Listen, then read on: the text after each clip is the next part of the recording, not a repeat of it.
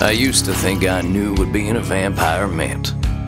I thought it was being sexy, blood-sucking monsters till the end of time. But our mortal issues follow us into death, and it's them that make us monsters, not the fangs. Once I started addressing them issues, I started to understand what a vampire could be. Unlike mortals, we got all the time in the world to fix ourselves. And if we did, we could do a hell of a lot more than murdering and shopping for skin-tight leather. We can't do it ourselves, though. Untangling centuries-old issues ain't a solo job. Vampires ain't known for their inner peace. But I found mine, and I'm gonna help other children of the night find theirs too.